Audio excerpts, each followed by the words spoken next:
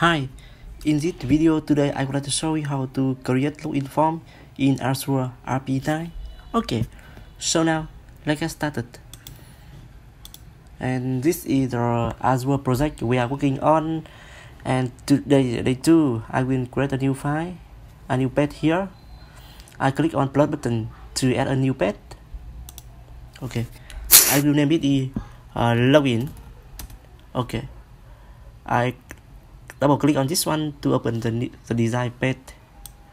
Okay, and here the login page I will going to create the username and password, and when the user click on a button login, if the password is blank or the user enter incorrect username or password, we will display a error message.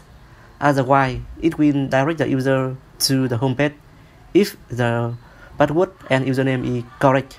Okay, so now here let's get started. Follow step. I will show demonstration for you. Okay, and here I will create the label and the text. I will type in the search box in library label. Okay.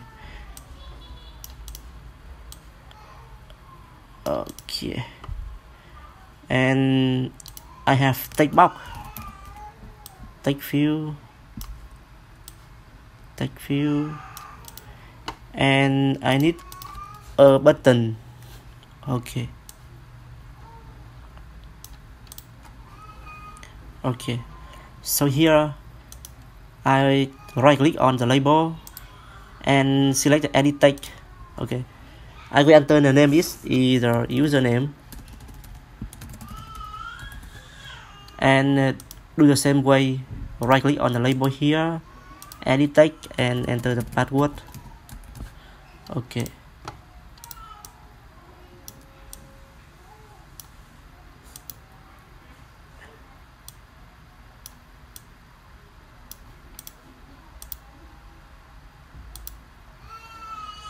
Okay, so here the text box I will make it smaller. Okay, button smaller, edit text, it will be login. Okay, so here I will enter the text field for this one. I will enter a name for username, txt username, and the password will do the same, txt password. Okay, and I will move into the style tab here. Okay, scroll down.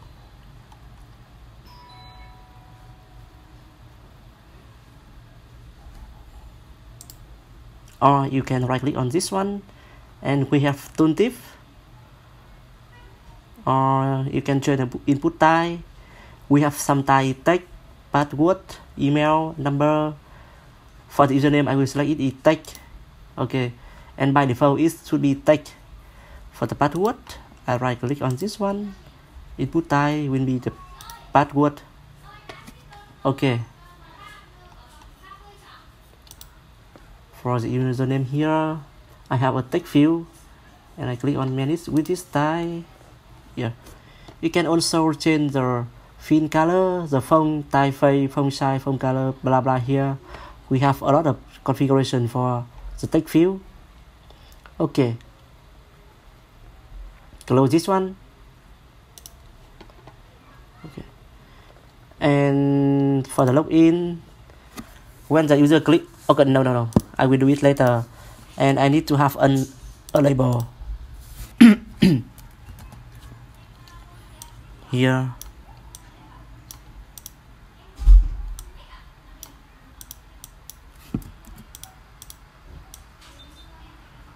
I will edit the text here, invalid username or password,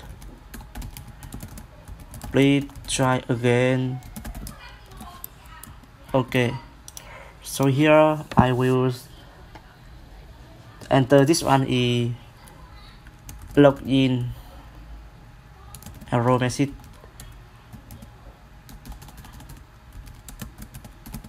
Okay, I will change the color to red. Okay,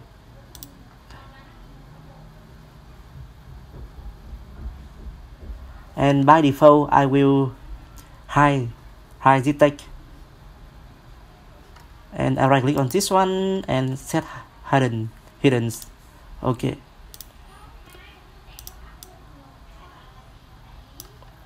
so here for the login I will click on interaction, and I click on new interaction button.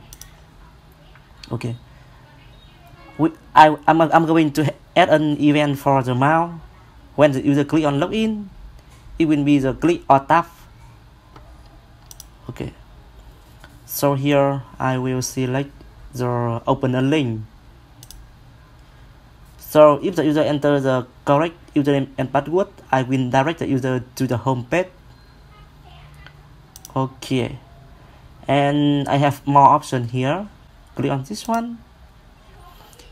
It will open in current window, or you can even change it to the new window, tab, pop-up window, parent window, and I will select the default option in current window. Click on OK button here. Okay, I will click on enable cases. Okay, the first one, I'm going to add a case number 1. If the user enter the password, is the admin, the username is admin and password is admin as well, I will direct user to home page.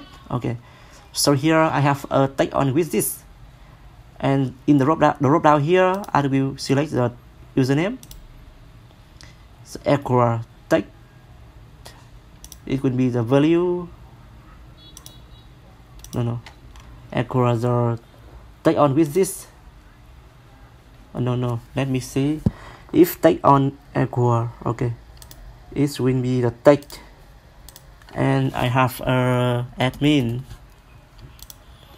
Do the same thing for the password. Take on with this and the password and admin. Okay. So here you see in the case number 1, if the text on the username equal admin and text on txt password equal admin, it will open a link in the home page. Okay, cool. So now here I will add another case.